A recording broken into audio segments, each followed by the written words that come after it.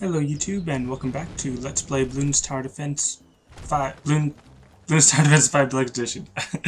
I don't know why I messed up on the intro there. Anyways, today we are finally going back to these normal tracks and we are going to do the drag strip, which is a very interesting level and it's quite difficult. Thankfully, because of my specialty building, the boomerang throwers are at a little bit of a discounted price, and they're discounted enough for me to use 2 of them at the very beginning. Now something that's kind of cool about this track is that I think these little like oil slicks, I think they're different each time. I don't remember. They might be the same, but yeah, I'm pretty sure they're the same. But they keep like getting made by the drag racers going through each round, which I think is pretty cool. A nice little gimmick thing. Now you can place place towers in the middle or on the outside of the tracks. And because there's 2 lanes, it does make it a little bit more difficult. Similar to Death Valley, but a little bit easier than Death Valley because these tracks are the same shape, same distance and everything. But they are pretty short tracks, so that's something you gotta watch out for. Also, these towers, or these, I keep calling them towers, these boomerang throwers, they won't be the exact same efficiency on both sides, because here he's throwing something to his left, I guess. Well, here he's throwing it to his left too, but I think it's like at a little bit of a different angle, so it'll be a little bit harder. Now I don't really have that much of a specific plan for this episode, or for this area.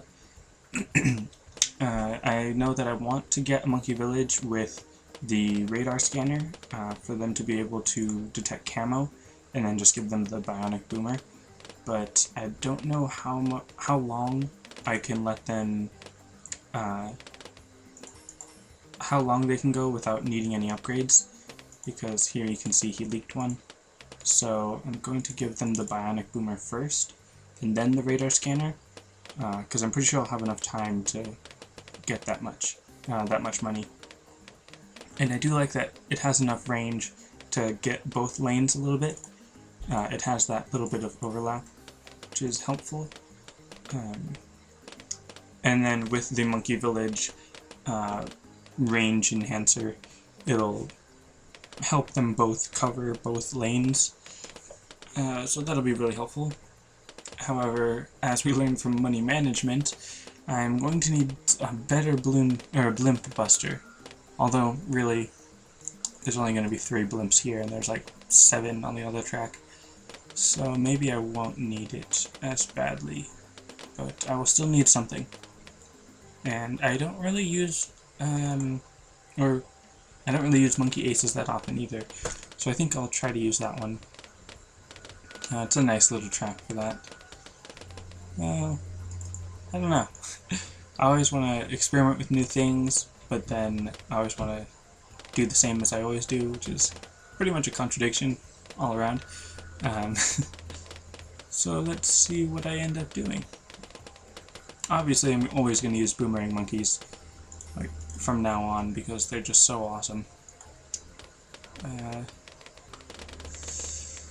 Then I'm always trying to think on my feet and use something new or something good. Whatever I use, it's... I suppose I could just use some ninja monkeys, because those are pretty effective at popping blimps, but you do need a lot of them.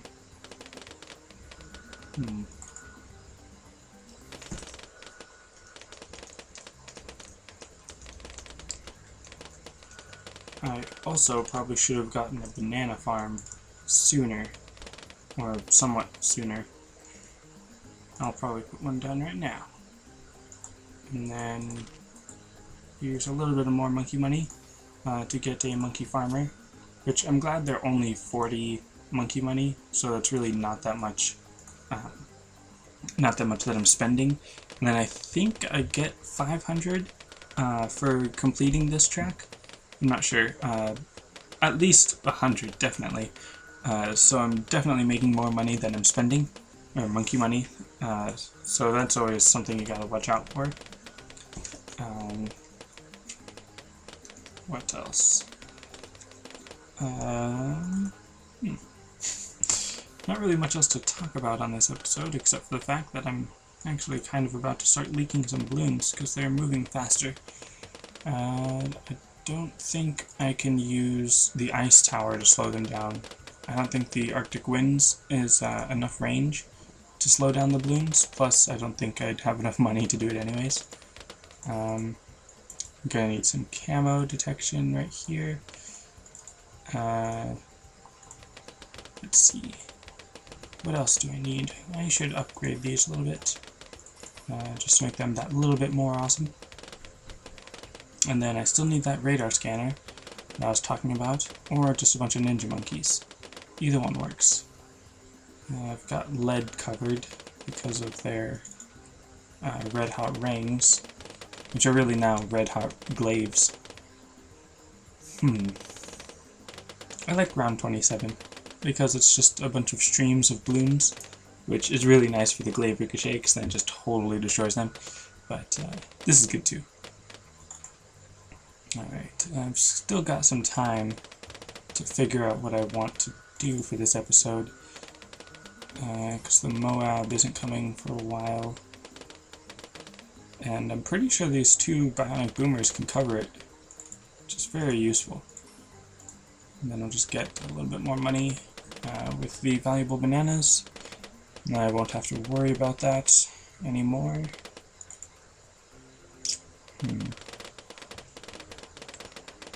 I think I'm going to go with a super monkey. Maybe. Still don't know what I'm going to do, which is strange because it seems like I should already know what I'm going to do. Like, the whole point of this is to give you walkthroughs and be like, oh hey, you want to beat this level but you don't know how? Just do what I did. Except, oh dang it, slow down. I forgot I still need some camo detection. That's not going to be enough. Well, actually, that's pretty close. Just need a little bit more. I'm not going to have enough this round. Yeah, I am just going to get the radar scanner and not use ninja monkeys. So, just need a little bit more. Alright, now then the monkey beacon, that's what it's called, to increase its range. And then the jungle drums when I get it.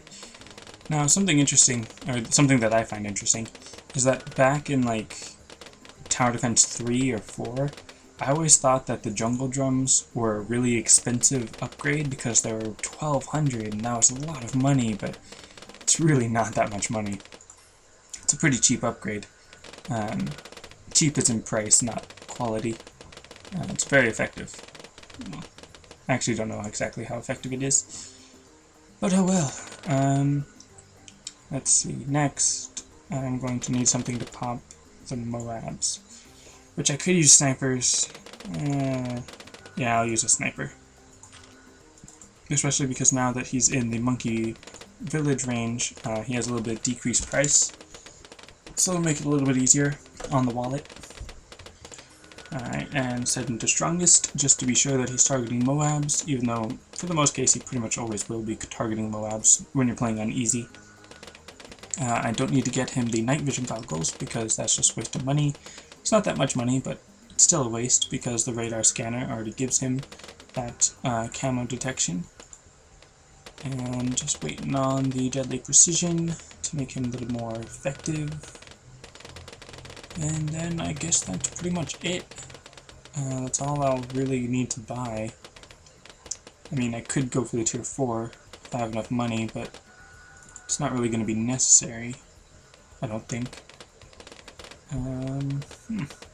I do really enjoy the monkey farmer, because then I don't need to have my mouse over by the banana farm, and I don't need to worry about any of that, even though I'm not using a dartling gun, which is also pretty useful in this level, but again, not always necessary. See, now that I have enough money, I want to get a super monkey just because. but I think not. Let's see. As far as what I'm doing with the rest of these episodes, like the rest of the special missions, I'm probably not going to focus too much more on them for right now. I'll probably just go on to the advanced, because this is, I think, technically the last of the expert tracks, and the others are like the extreme or intense or something like that. And those tracks are a little bit different, not only because I need more rank, but they cost monkey money to attempt, and you get more experience, I think, if I remember that correctly. So I'm probably not going to do those yet. And let me know in the comments if you want me to continue just doing it all one cut for the advanced track, because I know that when I do it on advanced, there's going to be more waves, so it's going to take longer, and these videos are already like pretty long for Let's Play standards. So if you'd like me to cut out a few rounds, like the beginning few, and I'm not placing any towers or something, then let me know. Or if you want me to keep it just like a 30-35 minute video, and then you can just skip ahead if you want to skip ahead. Either one's okay, just let me know. I'll probably go back to do the money management for tomorrow's episode, just so that I can finish off this week, and then by next week I'll know how you would like me to do the advanced episodes. And I will be doing it in reverse, so the balloons will be coming from the opposite side of the track, which in some cases isn't really a big deal, but in other cases it makes a huge difference. And obviously I'll be letting you know when those cases are. Alright, and did I? Oh yeah, I didn't get valuable bananas. I was wondering about that. Alright, so now I'll just get valuable bananas just because it won't make much of a difference. And I'm gonna make a monkey ace. Again, just because. Alright, and then just give him never miss targeting, and he's just about as good as I'm gonna need him to be, because I'm not gonna have enough money for the Spectre. And I really don't like the sound of the grilled pineapples, which I always call them grilled pineapples, but they're not grilled pineapples. That's the deluxe upgrade. But anyways, just the never miss targeting, probably at the end of this round. Probably. Maybe. Almost. Got it. Alright. I could probably sell the banana farm because I don't really need it. Something else I like about, or something I should mention about special agents, is that you might have noticed, where is it? Here it says like Pro 3 out of 50 or 0 out of 50 or whatever. That means that if you use, not necessarily if you buy, I think, maybe it's if you buy, but if you use up to 50 special agents, then it'll turn into a Pro special agent, where it'll either have an upgraded ability, or it'll just be upgraded in general. And for the monkey farmer, it gets upgraded so that every banana, or banana bunch, or banana crate that you pick up, it'll drop a banana peel on the track that will make the balloons go backwards on the track and head towards the beginning of the track. So it's pretty helpful, but it's not always like extremely amazingly helpful or anything.